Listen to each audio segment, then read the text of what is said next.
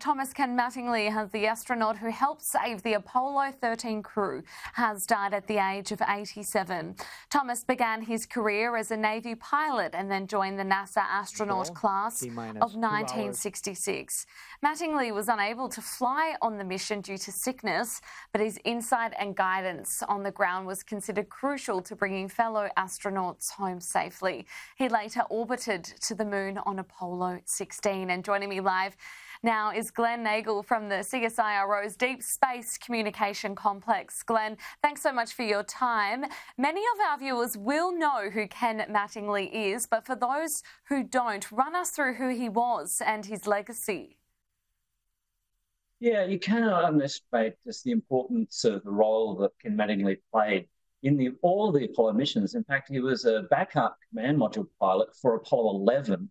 He was the capsule communicator on Apollo 8, and of course was slated to be part of the Apollo 13 crew until the doctors had presumed that he'd been exposed to the German measles, which he actually never ended up contracting, and was then vital after the accident of the Apollo 13 astronauts after an oxygen tank exploded halfway to the moon, crippling their spacecraft. And Ken was really important. It's a real expert on the command module about how to actually get that spacecraft back home after such a huge disaster. Now, you just mentioned that his greatest legacy, of course, was his work on Apollo 13. Run us through how important he was to this mission. What had happened to the Apollo spacecraft is when the oxygen tank exploded, it's not only providing air for the astronauts, but also power for the spacecraft. When you power down the spacecraft, the command module, which is designed to bring the astronauts back home, they had to move into the lunar module, act as a lifeboat for those astronauts on the Apollo 13 mission. And the lunar module was only designed for 2 people for about 48 hours. They had to handle 3 people for about 5 days to get them to the moon and back again, flying around the moon using its gravity to slingshot the astronauts back home. So actually powering up the command module is the difficult part because there's no power in there. The temperatures are dropping rapidly. The instrumentation is starting to freeze, moisture is building up in the spacecraft. And with the limited amount of power, it was really Ken that figured out the sequence of being able to start up the computers again on the spacecraft and check all the systems that would actually allow them to have enough power to actually get back home, because they didn't know just how bad a condition their spacecraft was in on that journey to the moon, because we didn't have enough information coming back.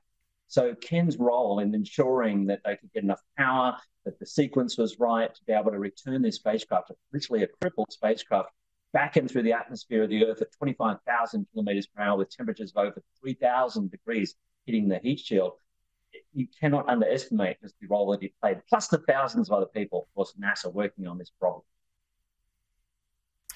Now, Glenn, an amazing explanation there, but I believe he was instrumental with the famous line, "Houston, we have a problem," when that all unfolded.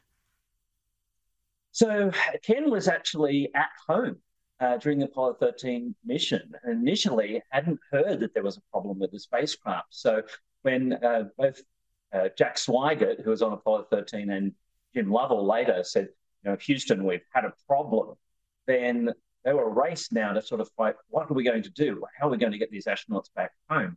And so Ken was brought in a few hours after that to be able to then start working on this problem, because he literally just switched off.